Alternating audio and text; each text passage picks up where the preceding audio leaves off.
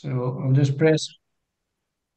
And then Archie, I'll just say, look, welcome everybody. And look, Archie's a good friend of mine, and he's a work colleague with mine for the past 3 or 4 years. And we're very lucky to have him. Look, Archie's one of the leading coaches in Ireland. So, look, I'll hand over to him and let him handle it. And if everybody at this stage can just unmute them or mute themselves, and then when Archie needs you in, you can mute. Is that all right? Brilliant. Okay, Tom, thank you so much. And ladies, thanks very much for coming on. I'm delighted. I was delighted actually when Tom asked me would I be interested in coming on to chat to you. I jumped at the opportunity, to be honest, because I think what you're doing is great. And I think it's super. People take, and that's what today's workshop is about. This evening's workshop is about taking control, taking control. And sometimes we can let ourselves, me included, get ourselves out of control and a whole lot of things we do. So fair play to you. You're taking the bull by the horns. Now, what I want to say to you is this evening's workshop is very informal. So listen, there's going to be a bit of banter. There's going to be a bit of crack.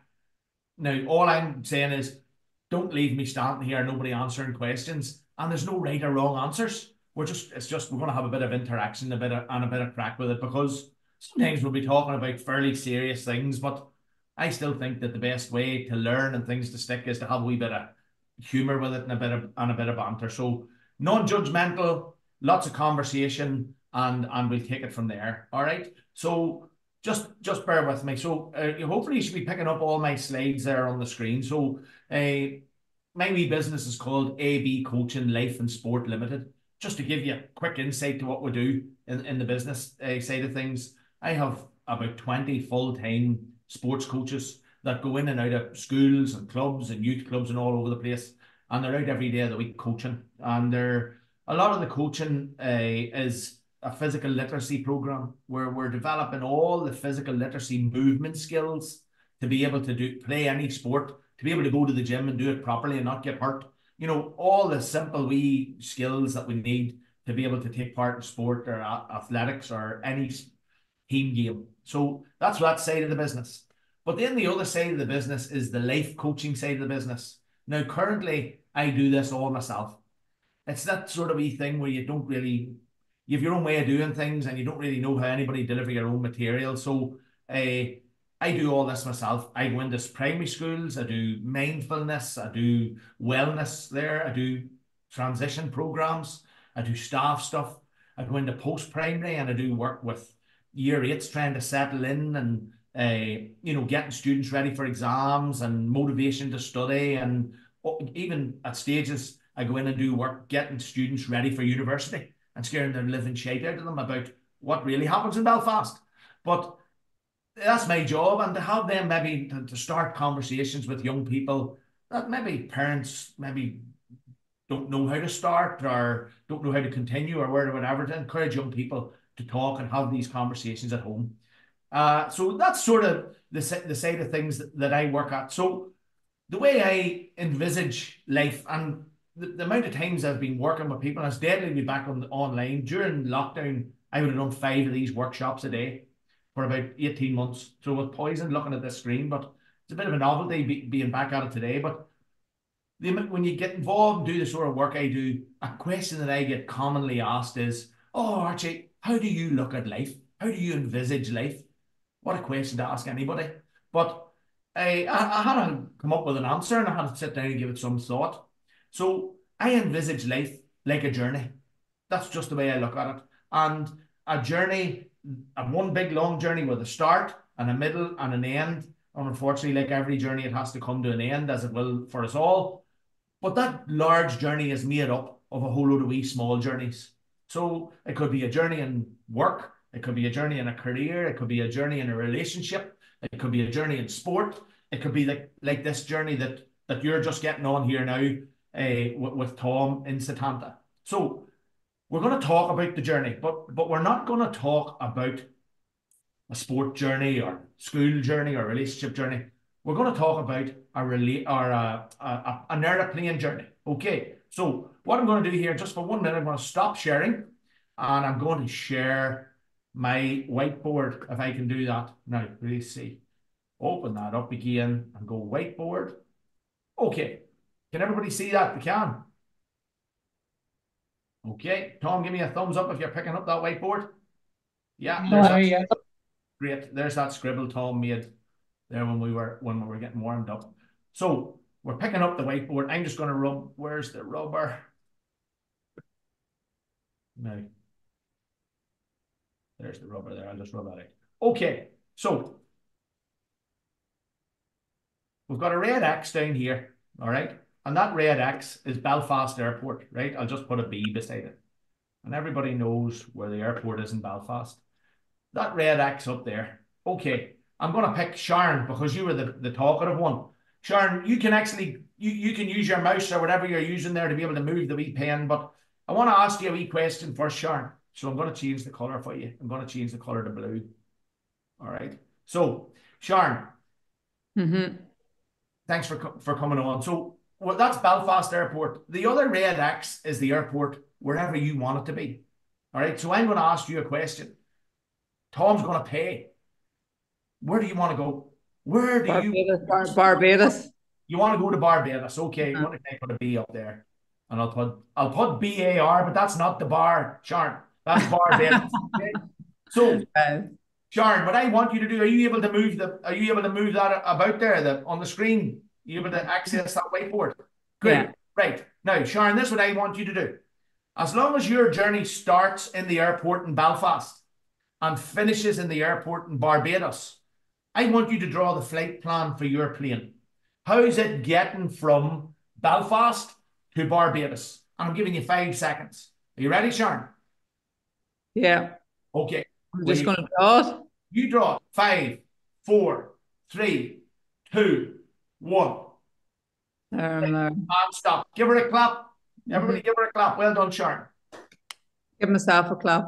Okay, I'll give you a clap. Good girl. Now, let me see. Can I go back in here and get a different color? Brilliant. Now, tell me this, ladies. Why did I let Sharon, Ciara, why did I let Sharon pick, if Tom's paying, why did I let Sharon pick where she wanted to get to? Don't forget to unmute now, girls. Ciara, have you an answer first? No pressure on her. All right, but I let her pick. Why did I let her pick if somebody else is paying? Don't know. Whose journey is it, Ciara? Sharon's journey. Sharon's journey. It's Sharon's journey. That's why Sharon got to pick. And that's why each and every one of you in this chat room tonight get to choose what you want out of tonight's workshop. And more importantly, what you want when you finish a program with Tom. All right, this particular one you're on. You might want to jump on to the next one or a level up or whatever. But only you choose your destination, what you want to get out of it. And it's the same with any journey. Same thing. Why did I let Sharon draw the line? If Tom's paying, why did I not let Tom draw the line? Because it's Sharon's journey. And Sharon and every one of you ladies in this room tonight already have a plan.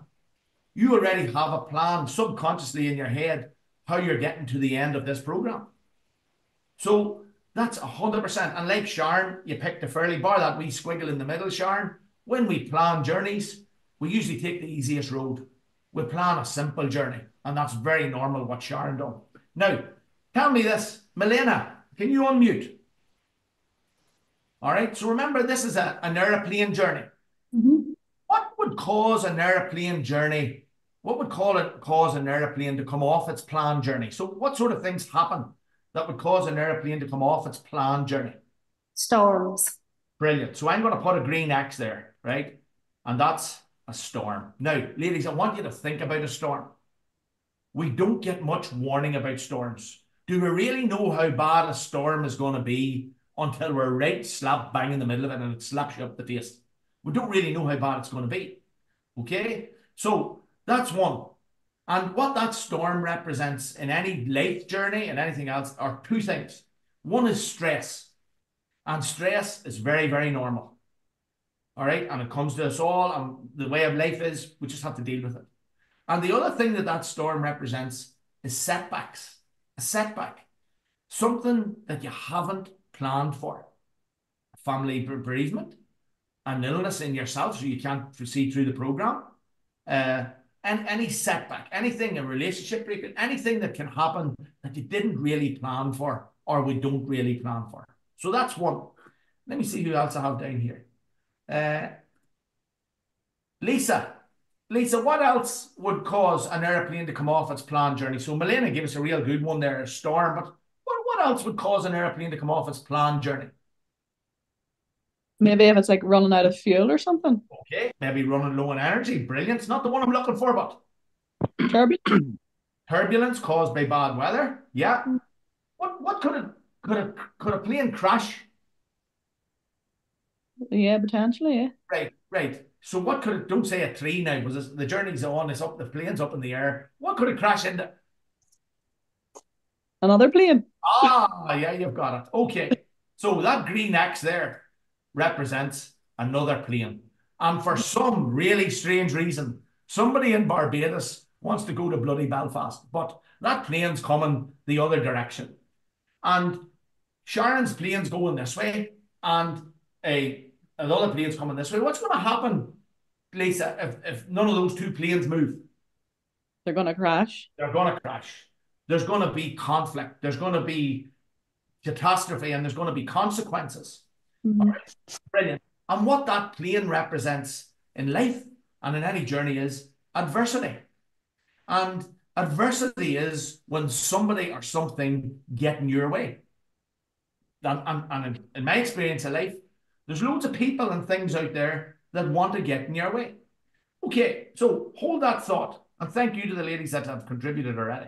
So I'm going to go back to this red line. So the black line is the way Sharon plans to get to Barbados.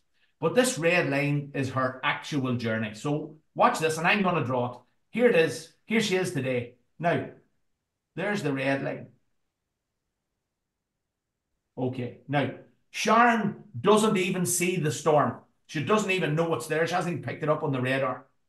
Can anybody in the room, Evie, can you tell me, Evie, why is Sharon in great form? Why is she buzzing? Why is she happy? Because she's focused. She knows Right, where she's going. okay, she's focused. How do you know she's focused? By looking at the two lines on the page. She's going in the right direction. Brilliant. Remember, there's no wrong answers here. She's going in the right direction. The journey started, and she's a wee bit closer to Barbados than she was 2 days ago. But why is she in real good form? Evie, what line is the red line close to? The black. Brilliant. And what's the black, Evie? A guide. The plan. She's buzzing. Sharon's buzzing because everything's going to plan. Okay, and that happens at stages in any journey. We'll be buzzing because things go to plan. But Sharon, you've looked ahead now, Sharon, and you spot this storm. Now, Sharon, do good pilots fly their very, very expensive planes through the middle of bad storms?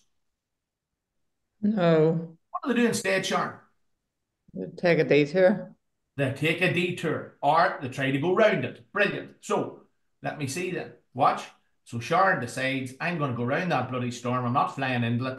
And it knocks her a wee bit off track. Now Sharon's up there. Sharon's up there, guys, but she wants to be here. All right?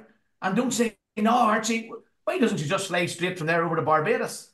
Because she can't finish the program unless she does the things that have to be done along the way. There's things in the journey that have to be done along the way.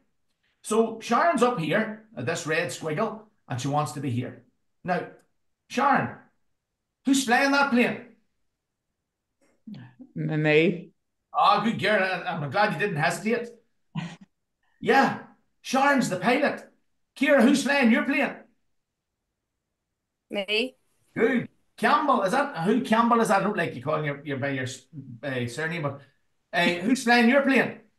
Oh, that is my first name, but I'd like to think the pilot's flying my plane. Good. Okay, Campbell. So you're flying your own plane. Super. And guys, this is something we'll have to come to the realization with. We're flying our own plane. So Sharon, if you're telling me you're the pilot and you're up there and you want to be down here, whose job is it to get you there? Tom's. No. Mine. Good girl. Good girl. And this is something we have to realise, that we're flying the plane. I'm somewhere, I've been knocked off track, I've missed a few days, this isn't going well for me, but it's my job to get myself back. So Sharon calls on all her strength, all her inner power, all her experience, and really quickly, she gets herself 2 or 3 things, and she's back on track. And she does it all by herself. And once again, Sharon's journey continues, not veering too far off its course, and she's well over halfway through the program now. She's well halfway to Barbados. But now she spots an airplane sitting in front of her, all right? And she's coming this way, the other plane's coming that way. And Keir already told us, or somebody told us, what's going to happen if the two keep going? There's going to be a crash. Sharon doesn't want to crash. So what are you going to do, Sharon?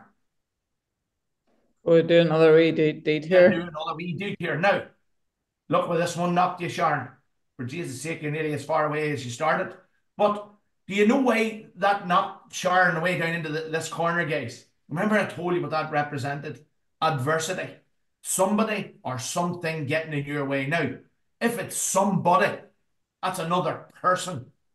We perceive that as a personal attack. And they're the ones that can really knock you off track. Okay? Now, Sharon, you're the pilot. Whose job is it to get you back on track, Sharon? Mine. Okay. You're going to call on all your experience and all your past and all the inner strength like you did in the last occasion. But watch what happens to you this time.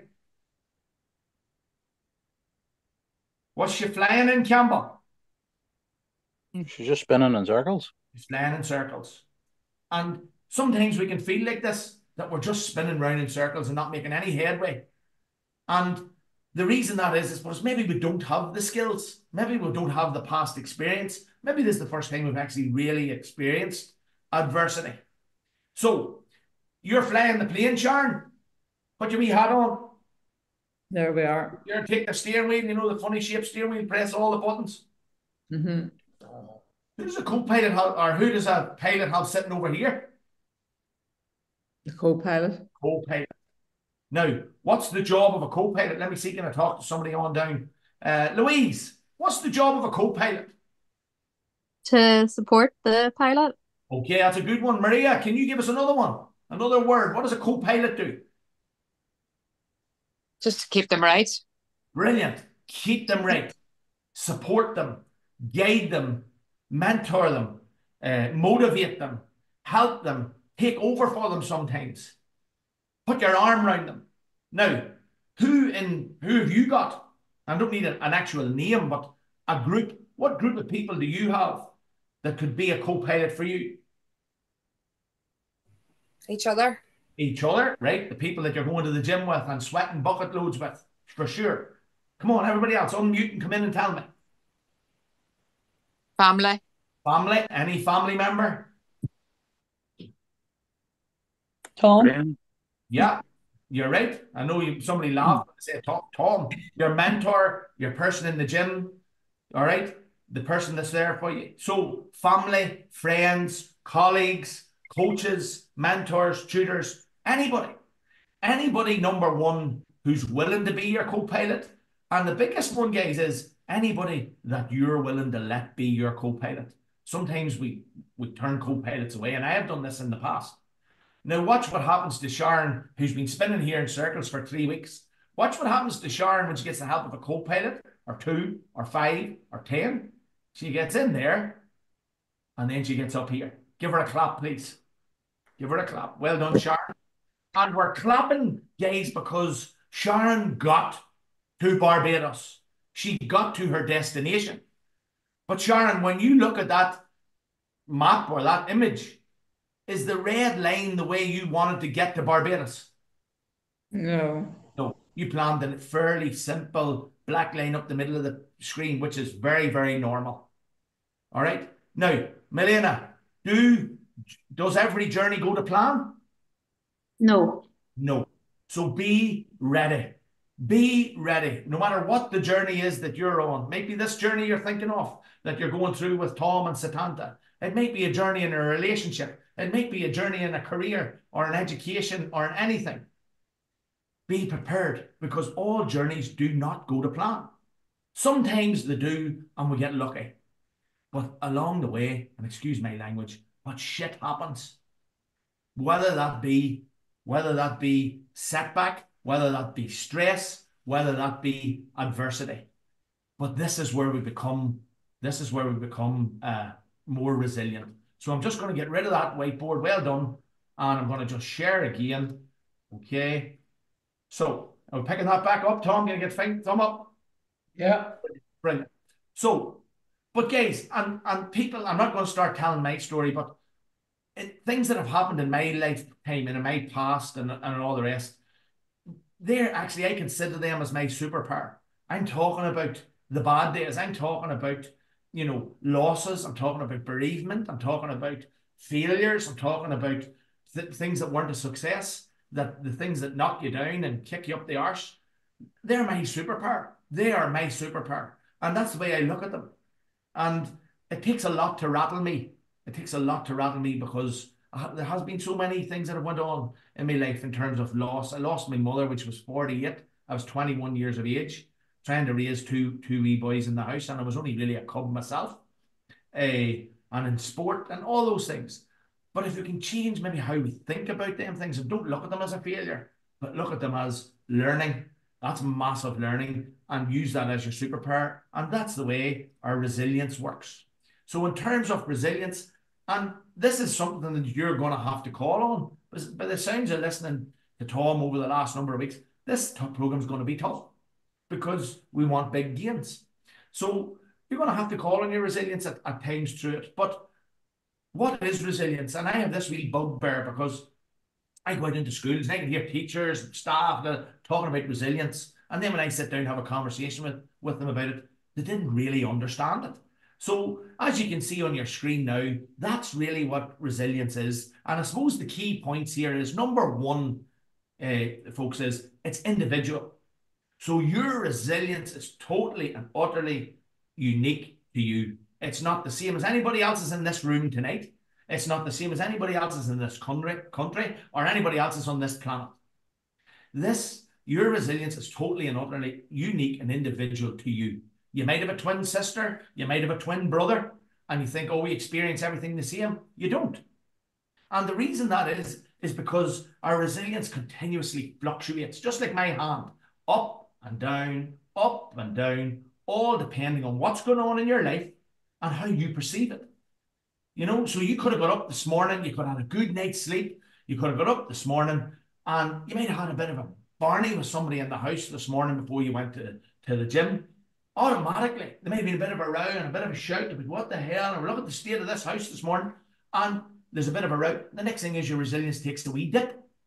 And then you get to the gym and you meet somebody there and you've had an acquaintance with them and saying, hey, I think you've lost a few pounds already. You're buzzing. You're knocking it out today, girl. And the next thing is your resilience rises another wee bit.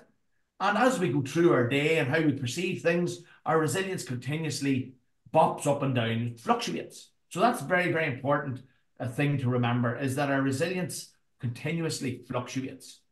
Now, what I've done is I've broken resilience down into two parts for you, two key qualities. So the first quality is this quality that we call bounce back ability. And this is the ability to recover after a setback, after periods of stress, after adversity. So I want everybody to read what's on the screen. I'm not going to start reading that out, but I want you to look at the picture. So Maria, what do you see in that picture on the screen?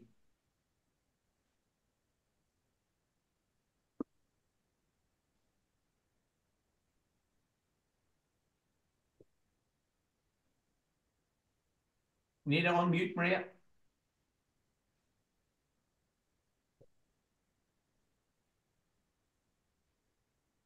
All right, welcome. All right. Sorry. Can you hear me now? What do you see on the picture? Just a child with a ball. Right, focus on the ball, Maria. Tell me, Maria, where would you find one of those balls? In the gym. In the gym. Anywhere, yeah. What? In a gym or in a class, in an exercise class. Brilliant. And do you know where I have 5 children, Maria? You know where else you see them balls? I work at that job, so I'm well used to seeing them, Jim, them Oh, the balls. maternity ward. Yeah. Yeah, for about 10 years there, I had residency in the midwifery lead unit in Craigavon. So, yes, what sort of things do people do on them balls? They sit on them, the balls take weight, all that sort of stuff. So they're fairly pliable, all right? So, Maria, I want you to think, if I had that ball here in my hand, Maria, right? And I'm holding it out there level with my eyes, right? And I took that ball and I done this with it, look, boom, and I pushed it down into the floor. What sort of a bounce would I get off it, Maria? It'll come back up to you. Would I get a big bounce or a small bounce? Well, depending on how hard you throw it down, it'll be a good bounce, yeah. I'll give it a good hard push so I'll get a big bounce back of it, right? Thank you, Maria. And guys, I want you to visualize that blue ball as your resilience. And there's big learning in this because your resilience works exactly the same way in parts and then in other parts not. So the first thing I'm going to say is that blue ball, because of the nature of it, it had to hit the floor before it bounced back. What I'm going to say to you tonight, folks, is your blue ball, which is your resilience, doesn't have to hit rock bottom before it bounces back. You don't have to go to the pits. Everything doesn't have to be totally crap before you recover. Your ball can take a bit of a dip and can bounce back, all depending on how resilient you are. It can go down into this mid zone, which is called the depression zone. So there's 3 zones: the safe zone, the depression zone, and then the suicide zone. So your resilience can sometimes doesn't even have to come out of that safe zone. You can take a wee dip and then you can recover. Me personally, and I'm fairly well in touch with my resilience, me personally, I actually have to go to the depression zone before I recover, believe it or not. Because, and then people say to me, oh, come on, Archie, how do you know you're in the depression zone? Because I know my body. I know how I'm thinking. I know where my motivation levels are. I know I'm feeling a bit sluggish. I know I'm coming into the house and usually I don't be at home much because I'm heavily involved in sport and I'll be out in the evenings and stuff. I know if I come in and I'm hitting a school bag, I boot up the hall and letting a roar. I mean, you had your homework done. Get that phone out of your hand. I'll throw it out into the yard. And I'm going, Jesus, that's not me. So I know I'm irritable. I'm agitated. I'm feeling a bit sluggish. I'm not sometimes I'll be fairly cautious about, I'll not eat that because, I'll not eat too much or whatever. I'm just firing stuff into me and I'm all over the place.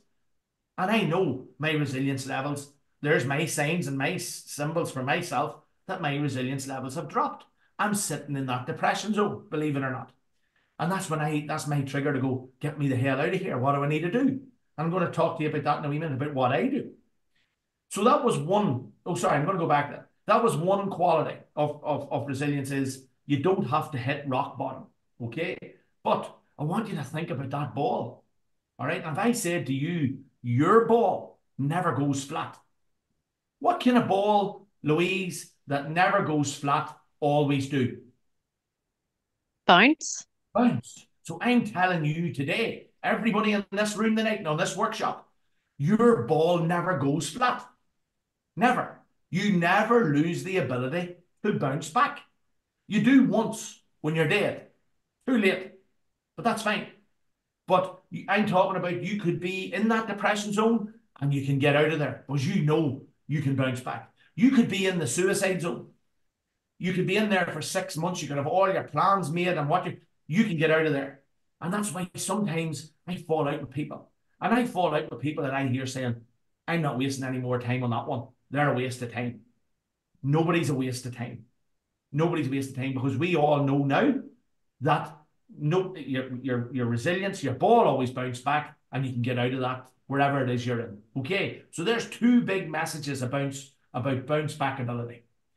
Then, guys, we have the second quality of resilience. And this second quality is the quality of stickability. All right? Once again, read the text. But I'm going to be asking you some questions now. Have a look at the picture. Campbell, can you describe to me what you see in that picture? Hard work. All right, but I know, don't look beyond the picture. Just catchphrase. Say what you see. A boy climbing up a mountain or something, is it? Brilliant. There's a wee boy climbing a mountain. Avine, what's he using? Like a ski pole. Right, he's using a stick. And guys, our eyes are always drawn to that stick. because that's the best thing that he's got. But Louise, what else is he using?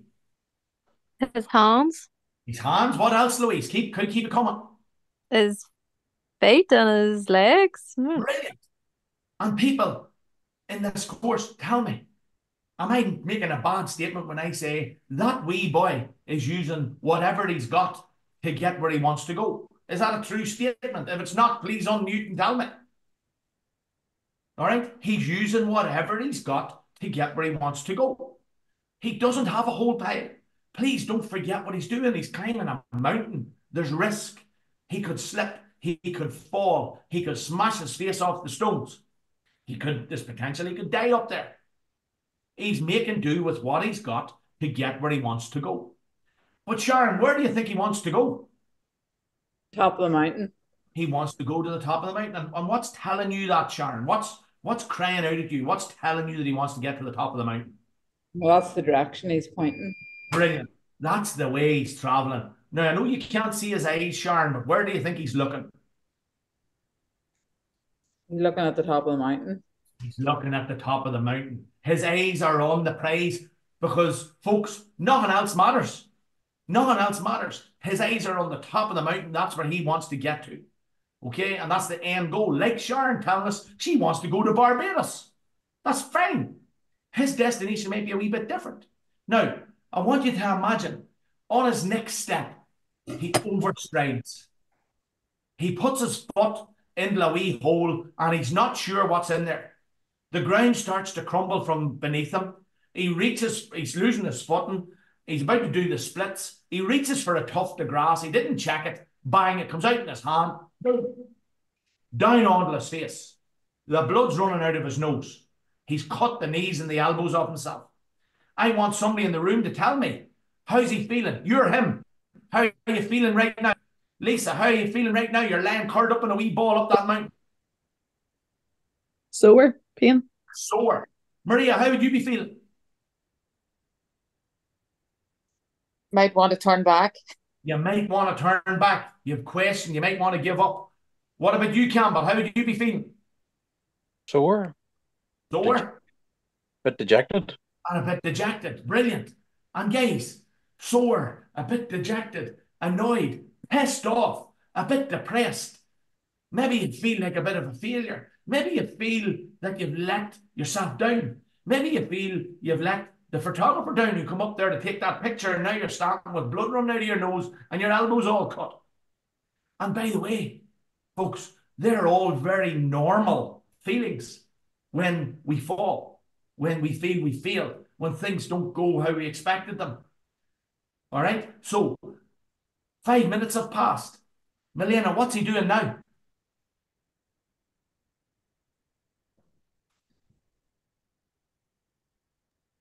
Trying to figure out what to do next.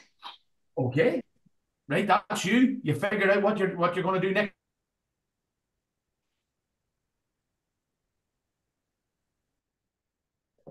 What are you doing?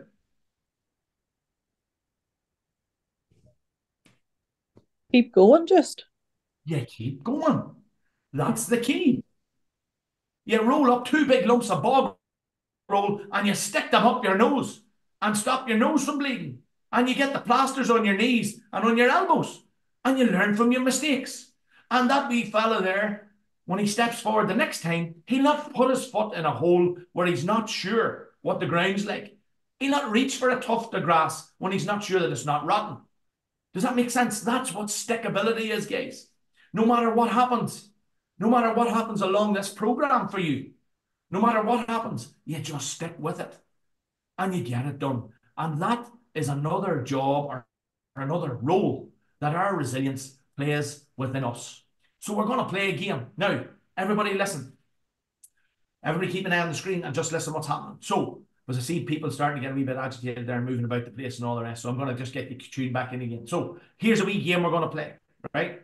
In this game, all right, eyes on me, in this game, all I'm going to ask you to do is touch 2 different things in the room, right? Now, but there's 2 rules. The first rule is you're not allowed to touch another person in the room. There's anybody else in that room with you, you're not allowed to touch them. They don't count. And eyes on me, listen now, you're not allowed to touch your own body. So you're not allowed to touch anybody else, and you're not allowed to touch your own body.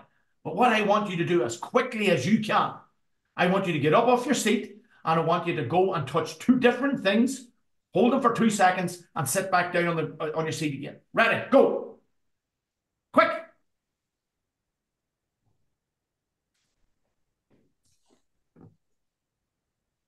Brilliant. Okay, Tom, what did you touch?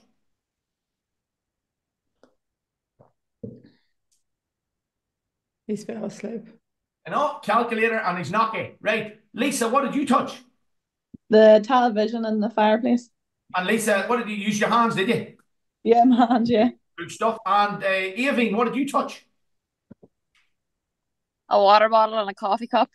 Good stuff. And you used your hands, I assume? Yeah. Okay, guys, and just to save going through everybody, because I watched all the people that had their camera on, we all touched a variety of different things. But the one thing we had in common was we all used our hands. We all used our hands to touch. All right? Why? Because we're creatures of habit. We are creatures of habit. And I sort of brainwashed you because there's a hand on the screen and I said, don't touch your own body. I use my hands. All right? But we are creatures of habit. And the major resource that we have to solve the problem of touch is our hands. Okay? And that's totally fine. Now, this is what I want you to do this time.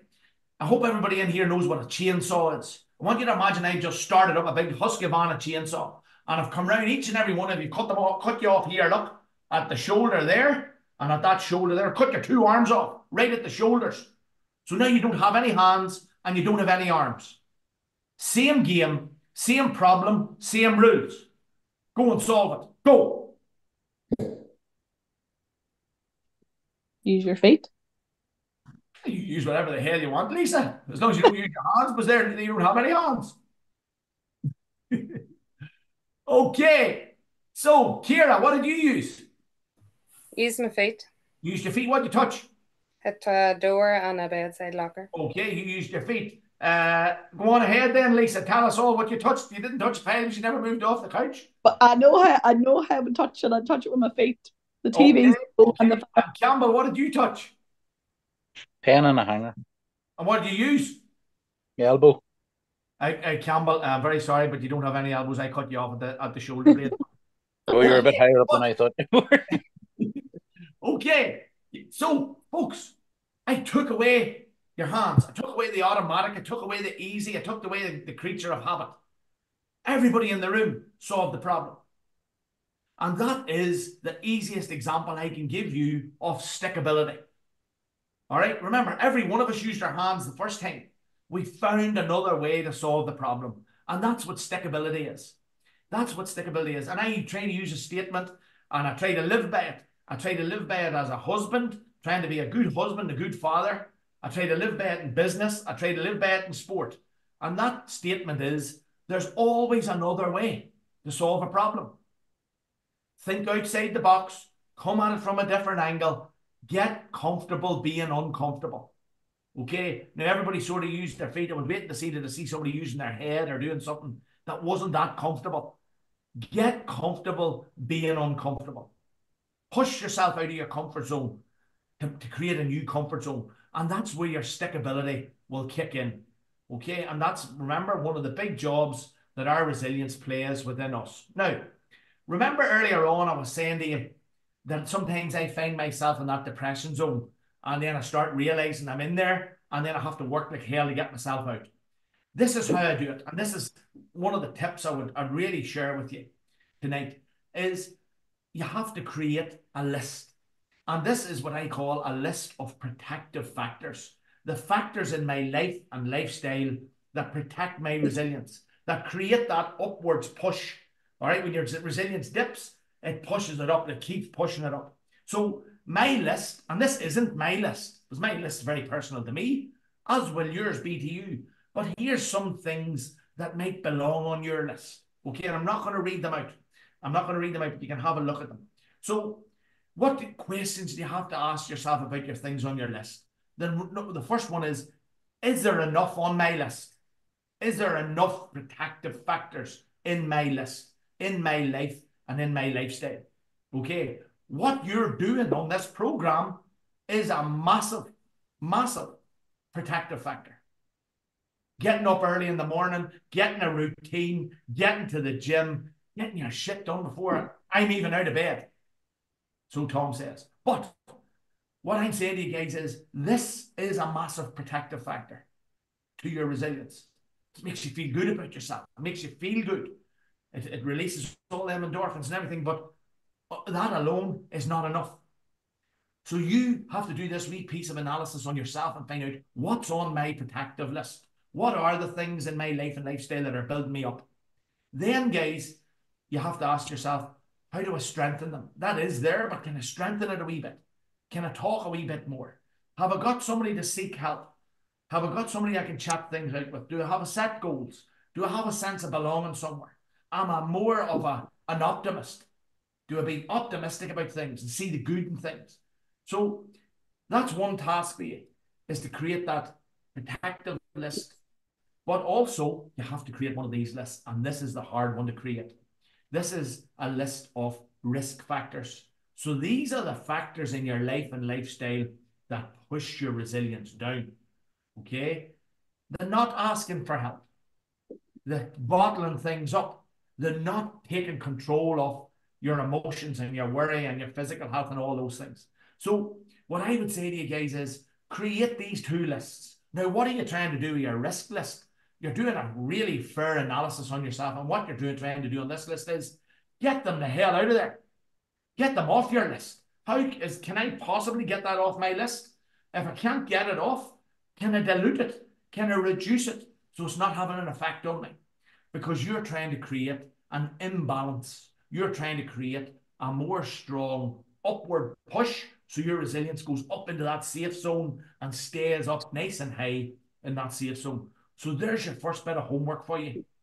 Do a bit of self-analysis on what are my protective factors? What are my risk factors?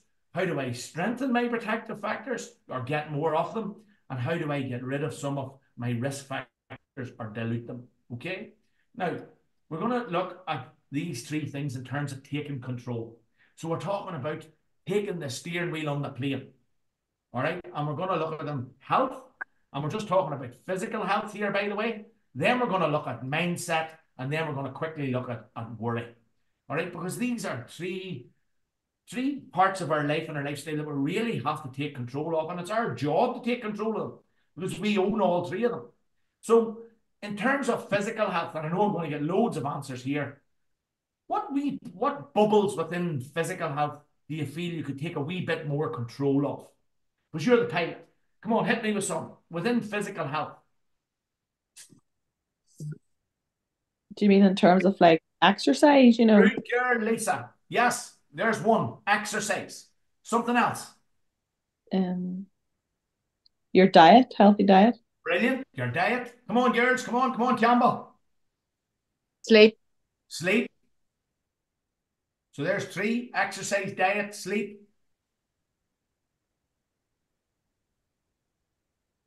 Come on, Kira.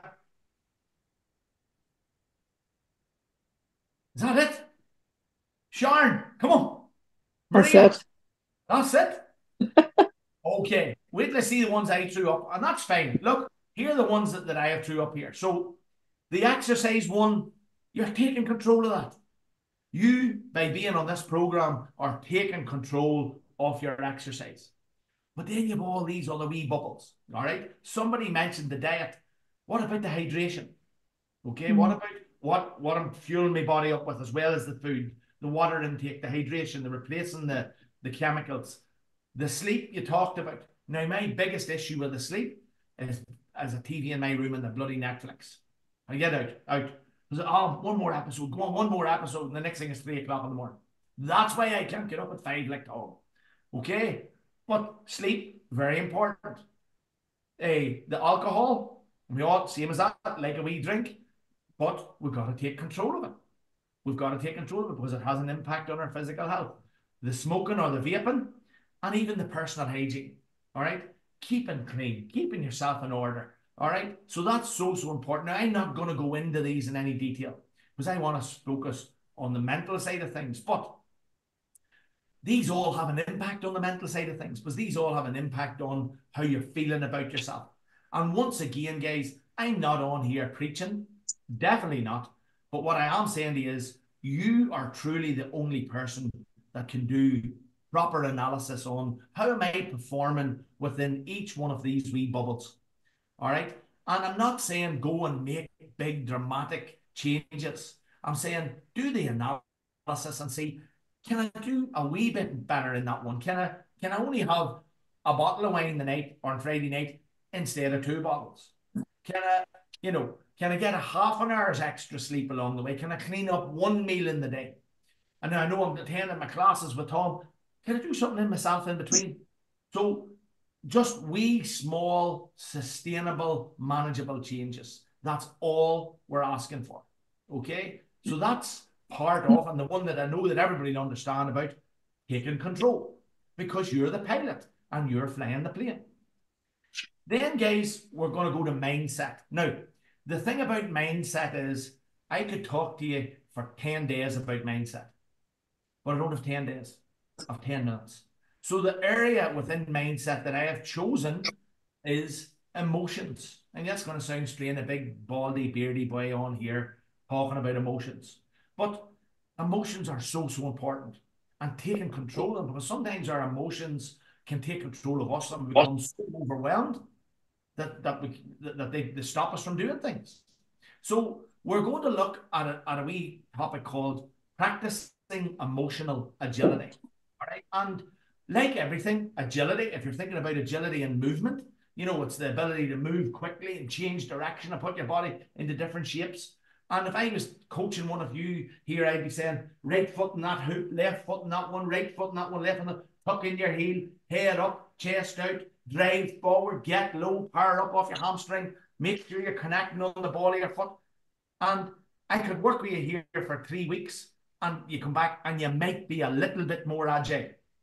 It's the same with our emotions. We have to practice being agile with our emotions. Okay, that's what emotional agility is. Because at a time when we need to take control of them, you just can't click your fingers. You have to practice and you have to make mistakes the same way you would if you were trying to become more mobile or more agile in your movement. So what is emotional agility? Number one, it's your own individual ability to be compassionate but curious about your emotions. And if you're being curious about anything, folks, you have to ask yourself questions. And usually when we ask ourselves questions, they're the hard ones to answer. It's easy asking other people questions. It's the ones we ask ourselves that are hard to answer. Why is it a time to practice emotional agility and not brush your emotions under the carpet? Because now's not a time to bottle them up. What happens when you bottle your emotions up? Don't deal with them, hope they go away, brush them under the carpet. They come and get you. When do they come and get you, folks? When do the emotions that you didn't deal with come and get you? When you least expect it. Brilliant. When you least expect it, when you least want it, and when you least need it. When you're having a bit of a downer, you see the ones that you didn't deal with 3 or 6 months ago, that's when they come and join the party. So it's so, so important that we become more agile with our emotions and dealing with them and taking bloody control of them. All right? And I want you to start trying to think of, can you treat your thoughts and your emotions and your feelings for what they are? And I don't know if you've given this any thought before in the past, but what are your emotions? Your emotions are data, information, statistics. And what are they giving you information on? They're giving you information, folks, on 2 things. What's important to you and what you value as a person. That's all your emotions are. They're giving you information. And if you start thinking about them like that and treating them like that, and then you can use that information. You can use that information so you can control your emotions and they don't control you. Here's one big example. Let's say I land up into the gym. You trained in the morning at 6, Tom? Right. No. Say I land up into the gym in the morning at 6 o'clock and you are all Right, Wednesday, 10 to 6, you're all there. Tom's not starting at 6 o'clock. I'm over and you're having a chat and I throw my big lug in to hear what you're saying. Do you see if I put my big lug in there and you are talking about something that's not important to me and I don't value as a person, do you know where that information goes? Over my baldy head. And I never think about it ever again. It's not important to me. I don't value it. I don't create an emotion about it. Scenario 2, exact same situation. I throw my big lug in now and you start talking about something that's important to me. Something I value as a person. You know what happens to that information, guys? It sticks. And it sticks right here. Boom. Maybe not immediately, but fairly soon, I'll take that information. So I will. And I'll process it. I'll start thinking about it. And I'll create an emotion about what that is there. There's a load of information. Because I was listening to it, it was a great conversation. And that's the way our emotions work. And I want to show you maybe a wee technique of how you can take that information and use it. Now, we're going to play another game. And in this game, let me move that over to the side. In this game, we're going to play a word association game. So you can either, if you're using your phone, this is probably going to be tough for you to do. If you can get a pen, a piece of paper, or somewhere where you can just create a list of words. All right. I want you to be able to create a list of words that are for you and nobody else. All right. You need to write them or type them. So does anybody need to get up and go and get anything? Hopefully not. Okay. Now, so you can get yourself a pen, a piece of paper, or use your device or whatever it is you're doing. But what you're going to do, folks, is you're going to create a list of words in a wee minute. All right. So listen to the rules very, very carefully. Right. So in a minute, I'm going to call out a word. And it's the same word for everybody in the group, right? And it's a word that you've been saying since you've been about 2 years of age, okay? Now, when you get the word, I don't want you to write that word down or type that word on your screen. But I want you to take that word, folks, and I want you to lodge it right here. Boom, right in the front of your mind. And I want you to clear your mind. I want you to think about nothing else, right? So you're not typing it, you're just keeping it in front of your mind. And what you're going to do is you're going to write down or type down all the words that you associate with the word that you've got in your brain at the front of your mind. So you just keep going back to that word and writing down another word, back up here and write down another one. And I want to see after a minute how many words you can get on your page. I hope everybody understands. Now, please don't start, and I'll trust you because I can't see everybody. Please don't start until I say go. Get you to go. Give you the start, right?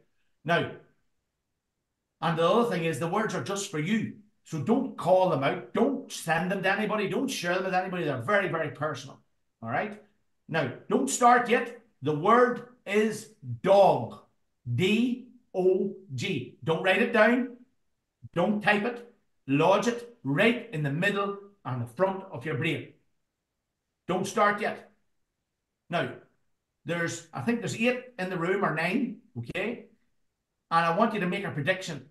I want you to make a prediction. So everybody's going to unmute. And here's what I want you to make a prediction. I want you to make a prediction and tell me how many words do you think that we will have in common as a whole group after 1 minute about the word dog. All right? So Kira, how many words do you think we'll have in common as a whole group about the word dog? 6. Okay, Milena? Say 10. Lisa? I'd say 10 as well, yeah. Okay. Maria? 8. And Louise? 4. Yavine? 15. Campbell? 9. And Sharon? 5. And Tom? 3.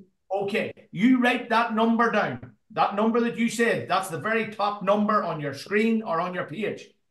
Okay, mute your microphone. I'm giving you 1 minute. Away you go. Start.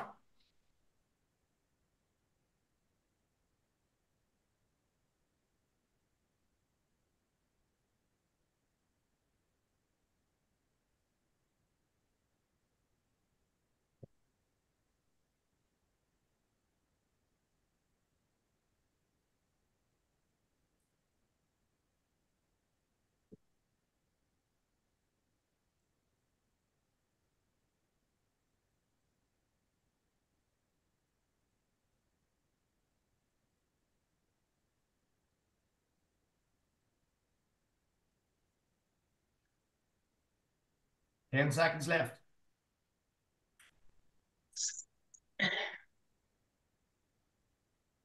Okay, and stop. And I trust you. I trust you because I can't see you all, and we'll all stop. Okay, good work. Really good work. Now, this is what I want to ask you now. I need you, and there's no shame in this, by the way. I need you to count how many words you have on your sheet. How many words have you on your sheet? Because I need to know in the room who has the least amount of words on their sheet. So, Kira, how many of you? 4. Has anybody, and I need you to be honest, has anybody less than 4 words on their sheet? No. Nobody. Okay, so we're going to work with Kira, right? So to have a word in common across the whole group, I said, how many words do you think we'll have in common about the word dog across the whole group? Everybody has to have it. So the most we can have is 4. Because Kira's only got 4. Now, this is how we're going to play the game, right? In a minute, Kira, I'm going to give you the thumbs up and you're going to call out your first word, all right? Everybody can unmute. Kira's going to call out her first word. If you've got Kira's word on your page, don't say anything. If you don't have Kira's word on your page or on your phone, you say no. Kira, give us your first word. Family. Family. No. No. No. No. Kira, that's a lot of no's. It's part of the family. It's okay. You don't need to blame yourself. That's 4. So the most we can have now is 3. Kira, give us your next one. Oh, no, I can't do this. Oh, Kira, you can. Come on. I've had family. I've got friend. Friend. No. No. No. Okay. The most we can have is 2. Move Kira, on. come on, Kira. Come on. Give us another one. Cuddly. Cuddly. No. No. No. Give us your last one, Kira. Caring. Caring. No. No. No. Okay, Kira, thank you so much. Now, Failure. how many words did we have in common, guys? Here, Tom, just was Kira doesn't feel inferior. Give us one of yours, big man. Lick. What? Lick. Lick. L-A-C-K. Say no if you don't have it, guys. No. Right. No. Okay. Now, here's the message, guys. Here's the message. How many words did we have in common? No. 0. 0. And I wait till I tell you, I could sit on here and I have played this game with groups of three family members who think they know each other inside out. Could they get a word in common about the word dog? No, they couldn't. Big groups, small groups. There was only one person in the whole room predicted that we'd have no words in common. Do you know who it was? Me. Never. And I have played this game thousands of times with thousands of different groups. Can anybody tell me why we couldn't, or why anybody couldn't get a word in common? Perception. Now, look at poor Kira. She thought she was doing the right thing. Tell me, what has Kira's experience been of a dog? Cuddly, cute, lovely, wee family friend. Lovely experience. Somebody else, like Tom, might say lick, shake, hiss, bite, bark. His experience. 2 of them. Yeah, 2 of them. But you see, Tom, I'm reading your mind. You see, you forgot that. So what I'm saying, guys, is it's all about perception. And I'm not even worried here about perception of experiences. I'm talking about the perception of words, because words have serious power.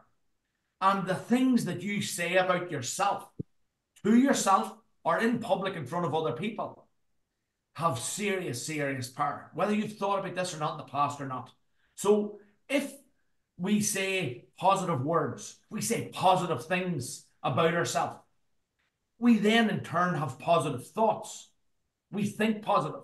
And then in turn of those positive thoughts, we do positive things. Like the things you're doing now. Getting up in the morning, self-discipline, going to the gym. Before lots of people even think about turning around in their bed. You have your session done. So positive words equals positive thoughts equals positive actions. People laugh at me and they can laugh all the fuck they want.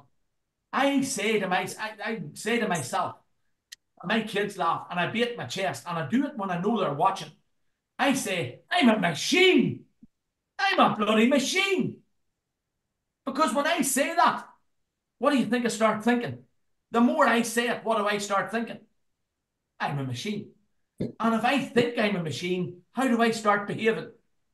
Like a machine. That's the way I operate. And I'm telling you, there's enough people out there in the world that are going to tell you what you can't do, that you're not fit to do. You'll never do that. You'll not be able to do this. I'm getting it my whole life. So the one person that has to be positive is you. So say positive words, think positive thoughts, do positive things. But the big learning in tonight, folks, is it works exactly the same way with the negative shit. You talk negative stuff about yourself, then you think negative things about yourself, and then you act negatively. So, key message, stay positive. Say good things about yourself. In the mirror, out in front of other people. Don't give a damn about anybody. The more you talk good about yourself, the better you feel about yourself, and then you start doing more positive things. And the reason why I've sort of covered that is, I said to you, I would help you with being curious, the questions to be curious about your emotions. So there's 3 questions how you have to ask yourself to be agile with your emotions. Question number 1 sits right here. And that question is, what is this emotion? It's called a labeling question. You're trying to put a label on what is this emotion. Is it stress? Is it loneliness? Am I overwhelmed? Is it worry? Is it fear? You're trying to put a label on that emotion. And you have to keep, this is how you be agile. You ask yourself over and over again, is it stress? Is it worry? Is it loneliness? Is it fear? And when you think you've got the right answer to that question, you move to the next question in the process. And the next question sits right here, and it is, why? Why am I feeling more stressed than usual? Why am I feeling more lonely than usual? Why am I feeling more overwhelmed than usual? And to help you answer that question to why, folks, all right, remember what I told you. It's usually something important to you. It's usually something you value as a person. There might be something in this space that's making you feel that way. All right? There might be a void here that you're craving for something and you can't get it, or it's not there, that's making you feel this way. So that might help you answer the question to, why am I feeling this way?